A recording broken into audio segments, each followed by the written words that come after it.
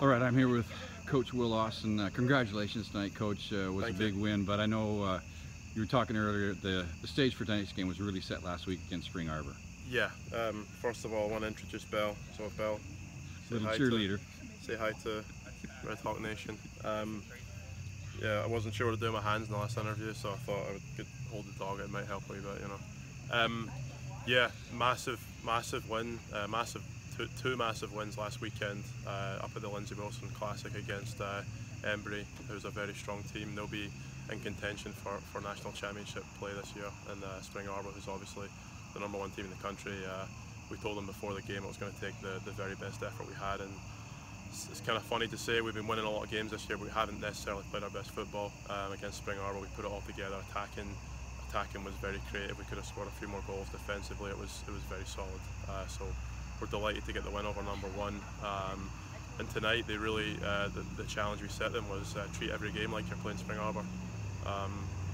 Don't take a second off, and I thought we did an outstanding job offensively. Obviously, didn't expect to score 12 goals, but Melanie, Reid, Miku, and Rico, the front four, just been on fire, and for 4 of them to score 12 goals in probably within the space of maybe 50 or 60 minutes says a lot about them. Disappointed to lose the goal at the end. We lost a conference championship last year by 2 goals on the goal difference. So it's kind of strange to be talking negatively after scoring 12, but we've got to start getting clean sheets. We had 4 in a row coming into this, and disappointed to lose the goal at the end, and that's something we've got to clean up before conference play starts. Yeah. What do you got coming up next, Coach? We have Campbellsville next weekend, another Mid-South team. So again, we have one more tune-up before conference starts, and hopefully we can put in another good performance and be a bit tighter defensively. I heard your old head coach has been kind of watching some of these reports.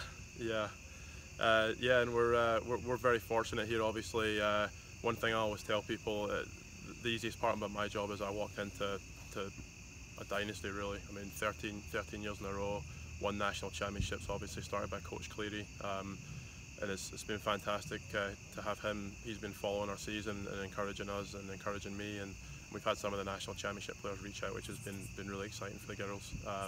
And yeah, I was really lucky that Tyson left the program in great shape. He's a fantastic coach. Congrats, shout out to DJ TJ for his 100th win at the weekend. I think they got a very good result tonight. If the stats are correct, they got a draw at Kennesaw, and he's on track to win the most games in record at that school.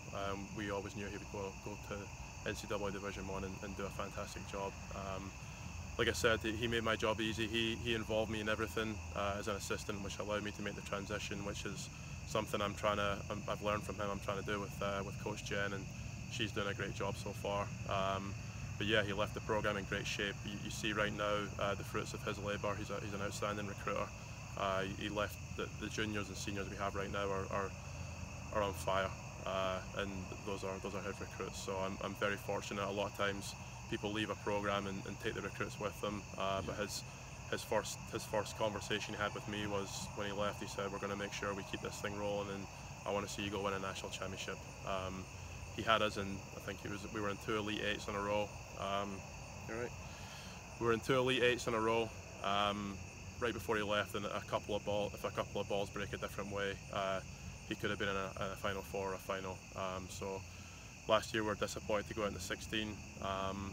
With the players we have and the talent that he left us, combined with a good recruiting class, we hope to do a little bit better this year. Yeah. All right, Coach. Once again, 12-1 for the RedHawks tonight. Congratulations, and all the best next week. Head over there to Campbellsville. Thank you very much. All right.